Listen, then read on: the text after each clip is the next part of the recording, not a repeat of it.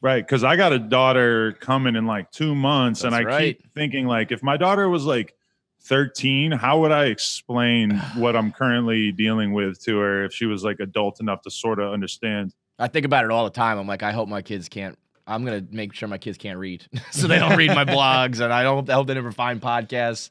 Hopefully, it's all worth it in the end. How's that going? Lena the plug now, Lena the mom. I mean, you guys are, you're a wild couple, and now it's going to be, parenthood. It's got to be a big switch for you.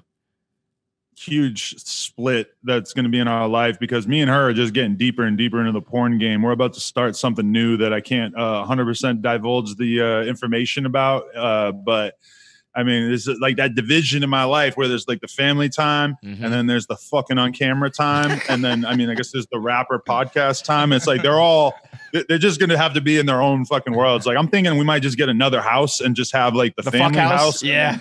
Porn house. Like, I mean, the OnlyFans money is like that. Like I might really be able to have 2 houses. That feels kind of crazy. I was going to say, listen, there's some hoops and hurdles you're going to have to get through, but if you've got 2 house money, it's worth it. Yeah. Hey, I mean, and it's weird too to have a girl. Like I'm killing myself out here and my girl's making more money off OnlyFans than I am doing whatever the fuck I'm doing. I'm like, at some point I was going to have to figure out how to start getting this bag too. Was there like a tipping point for you where you were like, all right, like I'll fuck on camera? Was that ever a thing where you didn't want to do it or you were down from the beginning? Well, yeah, it was kind of like early on, because I don't drink or do drugs anymore. But like that, up until a couple of years ago, me and my girl would be like going to the club, have a bunch of drinks, meet some girl. We'd end up like filming it, and then in the morning, like reviewing the footage, just like holy shit. And then like slowly, that just sort of like warmed me up to it, like doing it when you're not really thinking about it being public, all the way through to the point where you like have a camera crew and there's like a camera dude and he's looking you in the eyes while there's girls getting that's head a and big shit. difference, man. And you got to be confident in your dick game too. That's no joke. Yeah, I mean the craziest experience I ever had, to be honest, was Riley Reid. My girl got Riley Reid and like 3 other girls, and their idea was that I was going to wear an Easter Bunny costume, and they were going to all fuck me while I was wearing the Easter Bunny costume.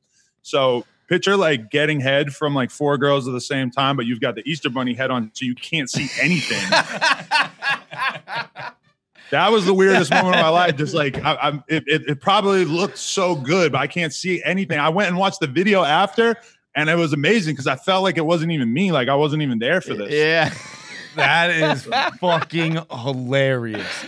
That game has changed. What was it? An Easter video? Was there a reason you dressed like? It was April. It was Easter April. Yeah, I mean, obviously. I thought you were gonna be like, nah, it's just December. We did do a Santa one too, but I could see in the Santa costume, Look at you, man, changing the whole fucking game.